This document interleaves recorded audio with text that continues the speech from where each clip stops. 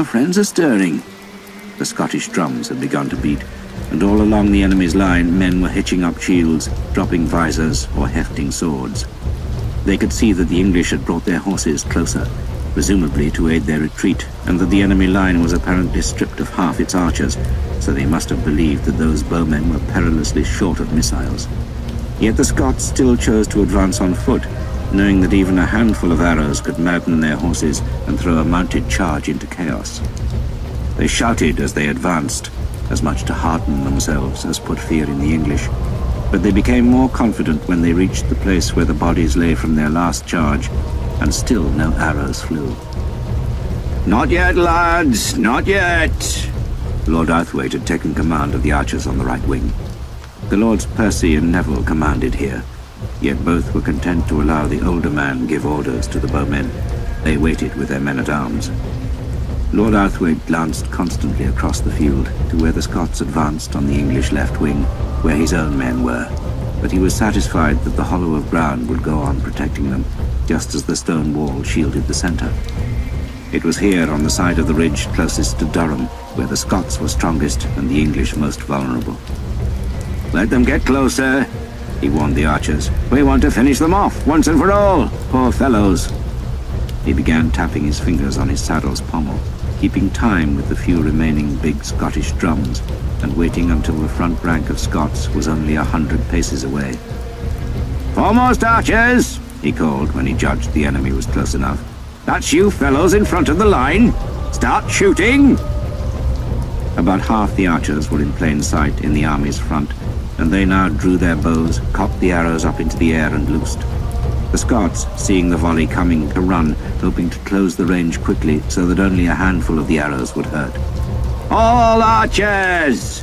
Lord Arthwaite boomed, fearing he had waited too long, and the archers, who had been concealed behind the men-at-arms, began to shoot over the heads of the troops in front.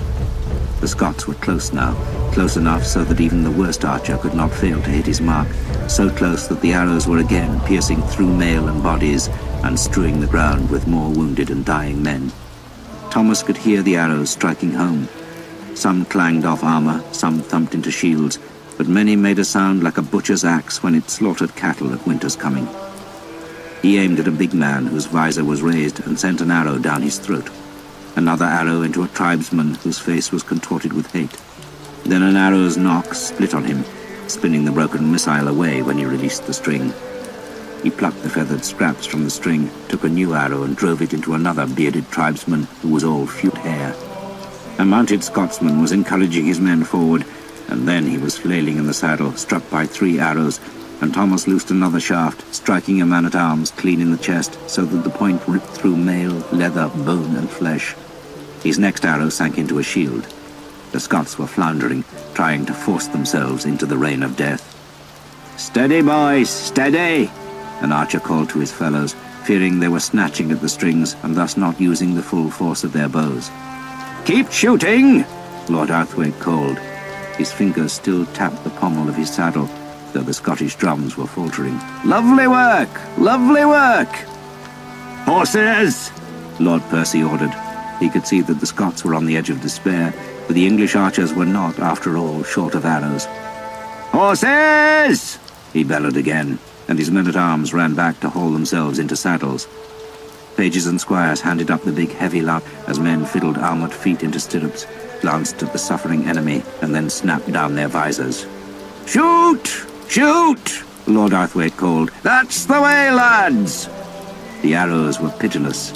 The Scottish wounded cried to God, called for their mothers, and still the feathered death hammered home. One man, wearing the Lion of Stewart, spewed a pink mist of blood and spittle. He was on his knees, but managed to stand, took a step, fell to his knees again, shuffled forward, blew more blood-stained bubbles, and then an arrow buried itself in his eye and went through his brain to scrape against the back of his skull, and he went backwards as though hit by a thunderbolt. Then the great horses came. "For England, Edward and St. George!" Lord Percy called, and a trumpeter took up the challenge as the great destriers charged. They unceremoniously thrust the archers aside as the lances dropped. The turf shook. Only a few horsemen were attacking, but the shock of their charge struck the enemy with stunning force, and the Scots reeled back. Lances were relinquished in men's bodies as the knights drew swords and hacked down at frightened, cowering men who could not run because the press of bodies was too great. More horsemen were mounting up, and those men-at-arms who did not want to wait for their stallions were running forward to join the carnage. The archers joined them, drawing swords or swinging axes. The drums were at last silent, and the slaughter had begun. Thomas had seen it happen before. He had seen how, in an eye blink, a battle could change. The Scots had been pressing all day. They had so nearly shattered the English. They were rampant and winning. Yet now they were beaten, and the men of the Scottish left, who had come so close to giving their king his victory, were the ones who broke. The English war horses galloped into their ranks to make bloody lanes, and the swung swords, axes, clubs, and morning stars at panicked men. The English archers joined in, mobbing the slower Scots like packs of hounds leaping onto deer. "Prisoners!" Lord Percy shouted at his retainers. "I want prisoners!" A Scotsman swung an axe at his horse, missed, and was chopped down by his lordship's sword. An archer finished the job with a knife and then slit the man's padded jerkin to search for coins. 2 carpenters from Durham hacked with woodworkers' adzes at a struggling man-at-arms, bludgeoning his skull, killing him slowly. An archer reeled back, gasping, his belly cut open, and a Scot followed him, screaming in rage, but then was tripped by a bowstave and went down under a swarm of men.